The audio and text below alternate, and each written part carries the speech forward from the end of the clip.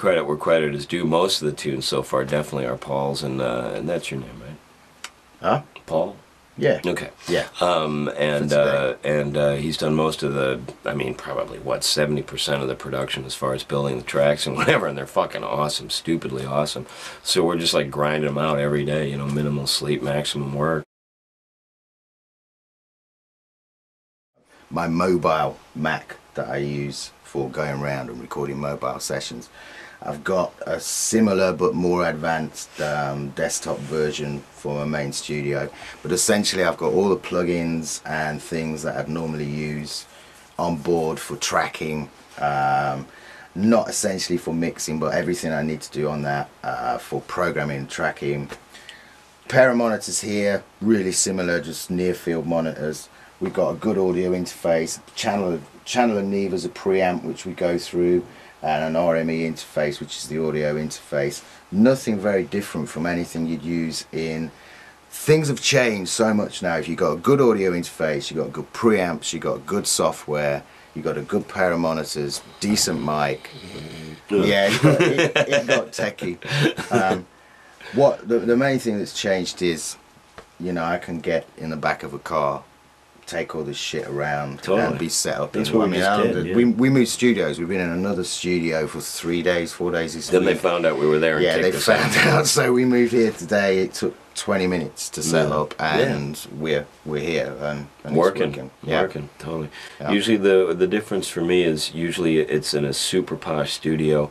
I have somebody pressing the buttons, and I have somebody that I can smack in the back of the head when I make a mistake. Yeah, that's. I mean, again, though, I have a recording gimp. That's another thing about this week as well. I mean, we've had Dave engineering for a bit, which has been great. Yeah. But actually, I've enjoyed this kind of reach across, press the start button, use your toe. What do I do? It's kind of it's just added to the almost garage feel of it, hasn't it? But garage feel done by professionals. Yeah, professional standard.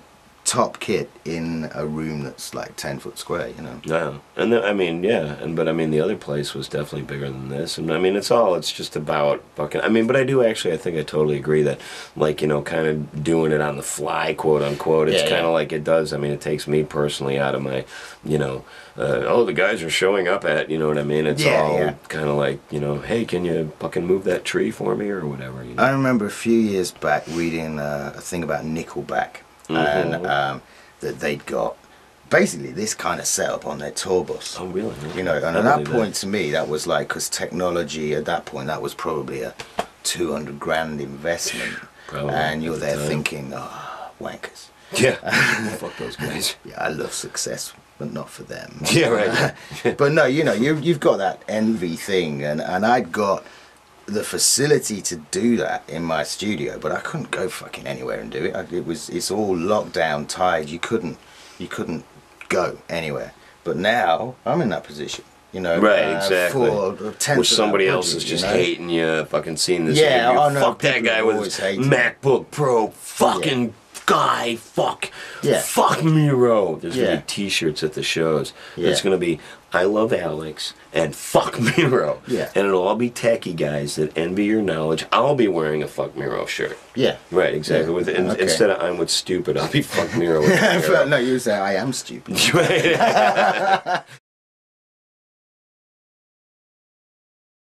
I was really interested to see, because we got kind of those areas of our voices that have got similar ranges. No question. We'll listen to takes and shit, and I'll be like, oh man, wait, I still got to get on that. And then he'll go, well, we're listening to you.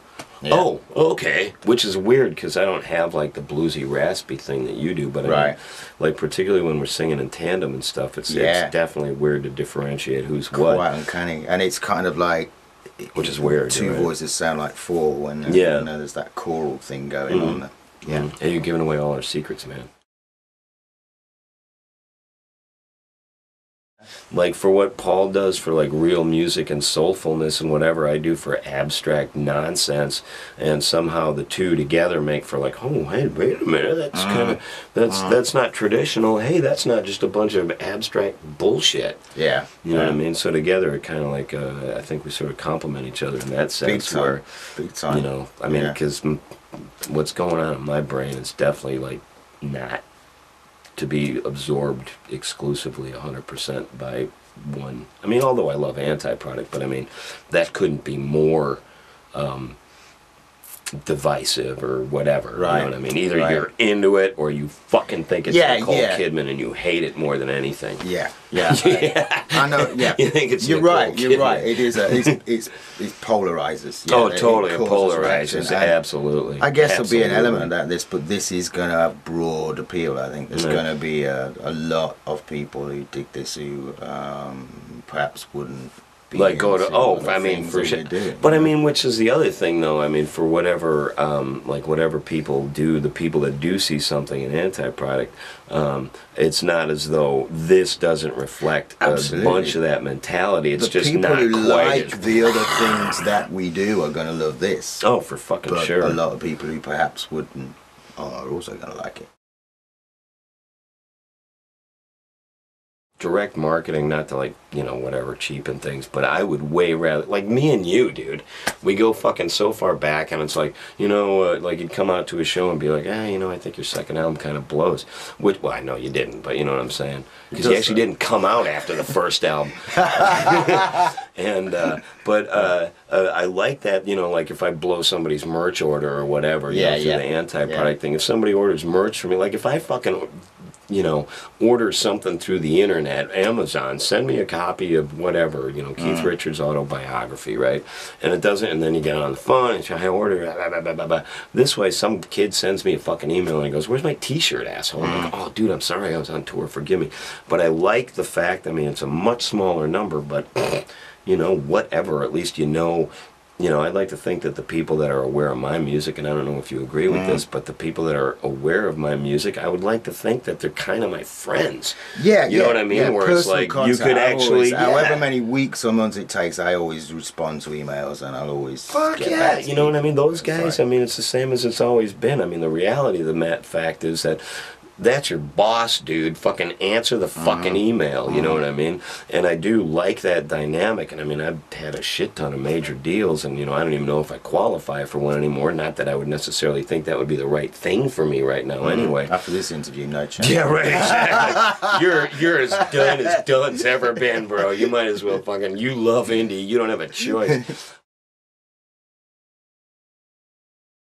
References that we've made when we've been finding things in common, and it's been like, oh yeah, we've obviously listened to a lot that's the same. It's gotta be. I mean, it's gotta be. It's gotta be. We've actually never even discussed this. Like, we haven't.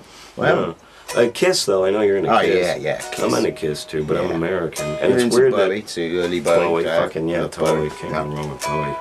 And quite a few things we've said. Queen for sure. Yeah. But I mean, the stuff sounds more like Back with like Freddie Mercury. Well, not Freddie, but like Queen's background thing. Yeah. And something else weird. I don't know what though. Not Zappa, but something like that. There's a doff without intention. There's just been kind of doffs of Capitol kind of shit coming out in this. Yeah, and there's like dumb rock too. I mean, it's not like we're all like, oh, listen to how intellectual we can be and fucking this has no primal energy. I mean, because there's definitely like rock. Yeah. Rock guitars, but it's like if Guns N' Roses, Beck, Mindless Self-Indulgence, and Queen made an album. Okay. It would sound like what we're doing, I think. Yeah. It might be faster if Mindless was involved. Yeah, maybe. Foxy Shazam.